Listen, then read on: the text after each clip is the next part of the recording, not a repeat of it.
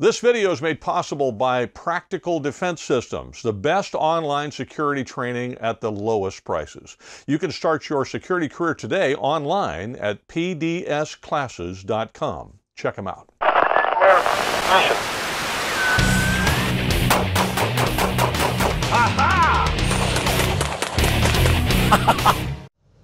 Hi, I'm Joel Persinger. I'm the Gun Guy. Thank you very much for all of your support of GunGuyTV. You have no idea how grateful I am for all of that. I just got done with my morning hike. Today I went up and down Cowles Mountain, tried to knock it out in an hour and 17 minutes, which isn't too bad, so that was pretty good for an old guy. In any case, I wanted to chat with you briefly about something that came up in a video I did the other day, or I should say in the comments to the video that I did the other day. A couple of days ago, I don't know, my shades are under somewhere. A couple of days ago, I interviewed Sean Maloney from Second Call Defense. He's an attorney who has about 30 years as a defense attorney, so he's got a lot of experience. And in the comments, what came up was the idea of using a warning shot when defending yourself to frighten the bad guy away. So that brought up two things I want to address. One, I want to address warning shots and the whole idea of that while I'm on my way back to the house. And the other is the idea of training. So first, warning shots. I'm just going to tell you, never, ever, ever fire a warning shot. And there are some very valid reasons for that, not least of which is the fact that it endangers the public. What goes up must come down. So if you fire a warning shot into the air, it's going to come down somewhere. And if you think that that doesn't injure people, you're wrong. In the United States, every year, people are injured or killed because of celebratory fire when people shoot into the air during New Year's Eve or the 4th of July. And in other countries, particularly in the Middle East, it happens quite often. In fact, here's a news story that's very current from the Middle East, where the Taliban were celebrating their victory, if you want to call it that. And you can see right there on the headline how many people were killed, a number of people wounded because the bullets come back down again. Likewise, in 2020, this woman was killed in Texas when somebody fired into the air. And way back in 2015, I think it was, this man was killed in Houston because somebody was shooting into the air. Those are just three I pulled off the web with one simple web search. There are dozens and dozens and dozens more. In fact, I could tell you the story of my father being shot that way when I was a little boy. My grandparents lived in Long Beach and Belmont Shore, Long Beach, California. My dad was walking me to my favorite ice cream parlor when a little boy about 1.5 miles, 2 miles away was shooting at birds with a .22. The round went up and came down and hit my dad near the small of his back, right over his right hip, and lodged next to his spine. So they never removed it. This was the early 60s, and they didn't have the technology to remove it. I was about 5 or 6 years old at the time. But I was standing right next to him on his right side, and the bullet hit him just about head high for me. So had it been about 6 to 8 inches or maybe a foot to the right, would have hit me in the head or neck and killed me. So what goes up does come down. Now you can say, well, yeah, but I'll fire down. Okay, well, if you're in a metropolitan area or a suburban area or anywhere where there's a lot of concrete or asphalt or whatever, that round is going to ricochet off the ground and head downrange and injure potentially somebody or destroy property or whatever. So don't fire warning shots. I remind you that you are responsible for every round you fire, from the moment it leaves the muzzle of the gun until it stops, and any damage it does along the way. So warning shots are a no-go. Don't do it. If you're feeling threatened, either shoot the bad guy or don't. And if you're not going to shoot the bad guy, don't shoot. All right, so that covers the warning shot issue. The second thing would be training.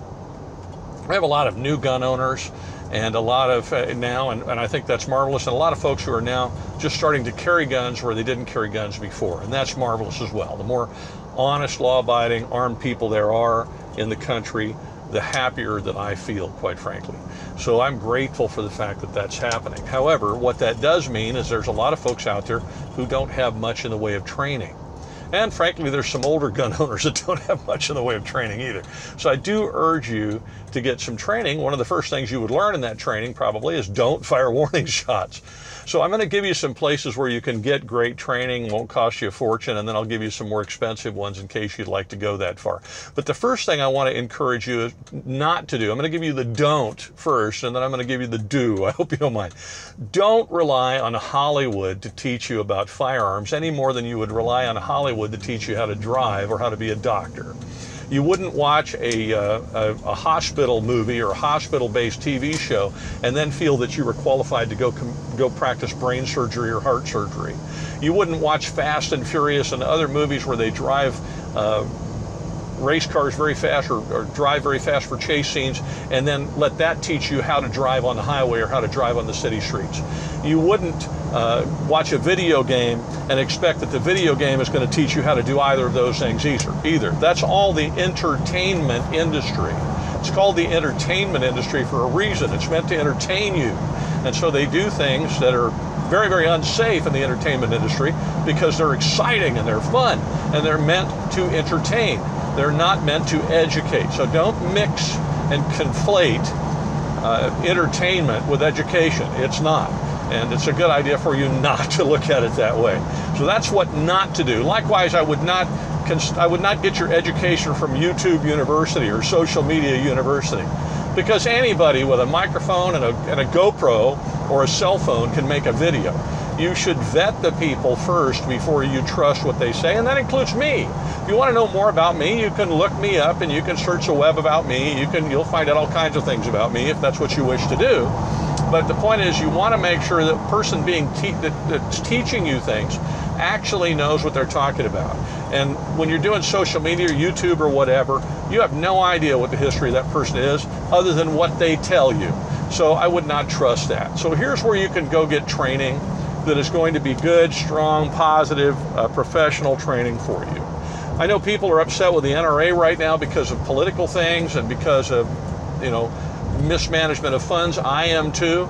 But one thing NRA has done very, very well for a long, long, long time is teach people about how to shoot or how to defend themselves and so on. So here's an inexpensive way to take some great classes.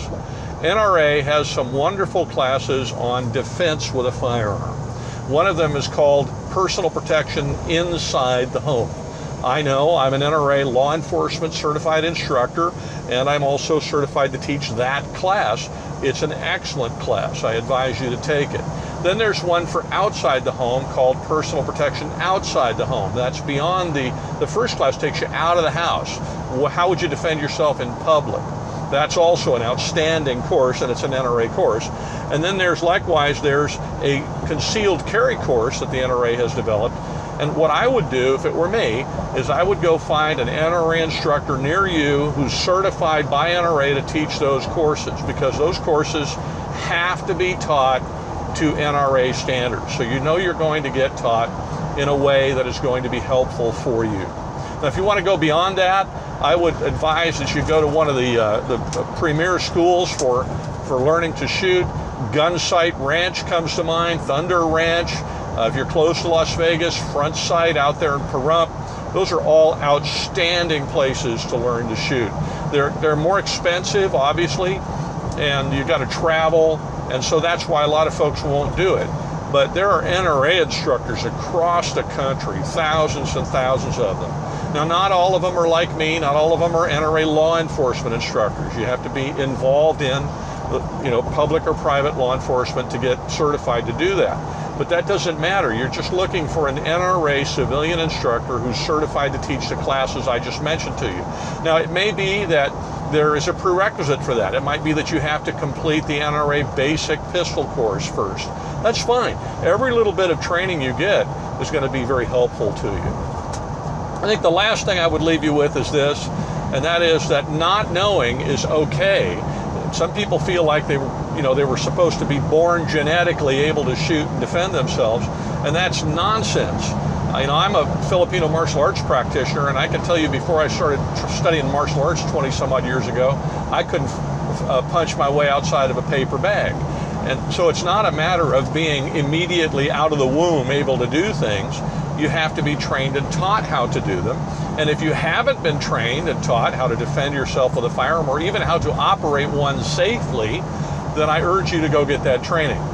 I'm not an advocate of the law forcing you to get training, because I don't think you should have a legal requirement to exercise a constitutionally protected right.